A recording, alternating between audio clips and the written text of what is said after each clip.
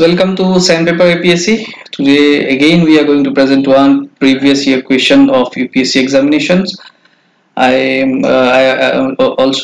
have to tell you that APSC mains examination is very near, so আপোনালোকে পঢ়ি থাকক আৰু please don't waste time. বহুত সময় কম আছে আৰু মই আগতে দুটা ভিডিওস আপলোড কৰিছো regarding mains examinations, how to write answers for mains examination. And if you are liking my videos, then please like, comment, share and subscribe our YouTube channel Sandpaper APSC.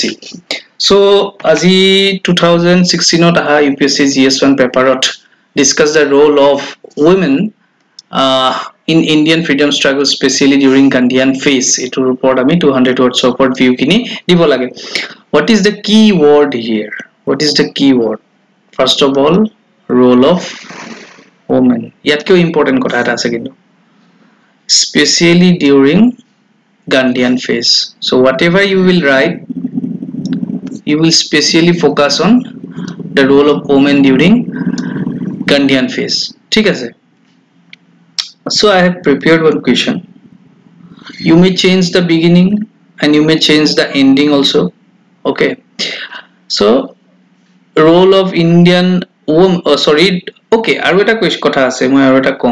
Here it is mentioned that role of women, not role of Indian women. Okay, not. So difference to come paise. Now we are going to discuss this question. Role of women in different phases of Indian freedom struggle is always significant in Indian history. Yar bahiro belek keo likhibo pare apnaloke suppose mane in comparison to their male counterparts, the contribution of women in Indian freedom struggle is means ki it may be equal or kitiaba mane etu ki koriba etu kunu gune kom nohoy enekwa dhorono likhibo pare male counterpart lo, but different type of introduction apuni dibo pare. ঠিক আছে, কিন্তু এতিয়া আমি কি কৰিম, ইয়াক ভগাই লৈছো কেইটামান ফেজত. কেনেকা ফেজত ভগাই লৈছো? প্ৰথম এটা ভগাইছো আমি আৰ্লি স্ট্ৰাগল ফেজত ভগাই লৈছো. আৰ্লি স্ট্ৰাগল ফেজ একদম আগৰখিনি আছিলে. 1817 ত women participation begin হৈছিলে, এইটো কথা আমি লিখিলো. ভীমাবাই Holkar fought bravely against British. Okay, so বেছি আমাৰ ওচৰত কিবা নাই, মানে words আপোনাৰ within 200 words, so সৰুকে লিখিব লাগিব, বেছি আমি কিবা কৰিব নোৱাৰো. Rani Hazrat Mahal of Awadh, Rani Channamma of Kittur were also contributed towards it, so you cannot elaborate. Next, during the phase of 1857 to 58, etu ki Sepoy mutiny time kini kotha koise, the first war of independence time on Rani Lakshmi Bai kotha ekini homo specially ami kobo lagibo. Rani Lakshmi Bai of Jhansi joined her hands with buli kobo pare with Tantia Tope, okay, who was a close associate of Nana Saheb. Ba ebu gute bilak dibo karone words or iman thai nai, etu karone dia nai. Tantia Tope and had shown firm resistance, okay, to British rule during this struggle. Aru jodi kiba points monot ase likhi diba pare, kintu moi special emphasis dibo goi asu kot Gandhian phase ot, jehetu question is related to that. Next ami Gandhian phase ole jodi gusi jao, non cooperation movement ot keneke bhag loisile likhibo paru. Yar agote ami home rule movement or kothao likhibo paru. Okay, I have not written here. Home rule movement or kothao likhibo pare. Home rule movement ot kinukwa dhoroner asile apni contribution likhibo pare any besandor. ঠিক আছে. So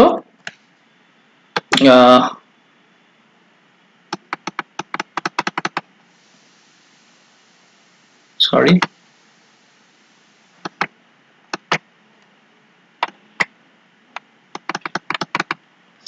so Rajkumari, Amrita Kaur, Susita Kripalani, Aruna Asaf Ali, Sarala Devi, etc. are some prominent women who took part in the movement. Etu moi non cooperation movement during 1920 kotha mean korse. Ar home rule movement karone apnaloke ekhari man likhibo pare je ekini homoyt innocent she took a very great leadership role during home rule movement. ঠিক আছে. So during non cooperation movement 1920, Rajkumari, Amrita Kaur, Susita Kripalani, Aruna Asaf Ali, Sarala Devi are some prominent women who took part in the movement. Teneke Kasturba Gandhi, Kamala Nehru, Sarup Rani, Vijaya Lakshmi Pandit also participated. So tar pisote ami ahi golo civil disobedience movement. Civil disobedience movement ot ki hol,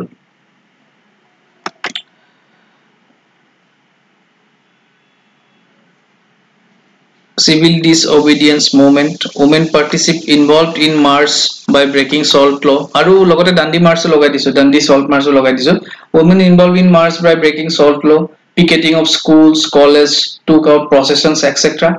Kamala Devi addressed meetings involved in picketing of foreign cloth and liquor shops. Sarojini Naidu was nominated by Gandhi for initiating raid on Darsana salt works. Okay, certain institutions like Mahila Rashtriya Sangha, Nari Satyagraha Committee, আপোনালোকে এইবিলাকৰ ওপৰত পঢ়িছে, etc. Played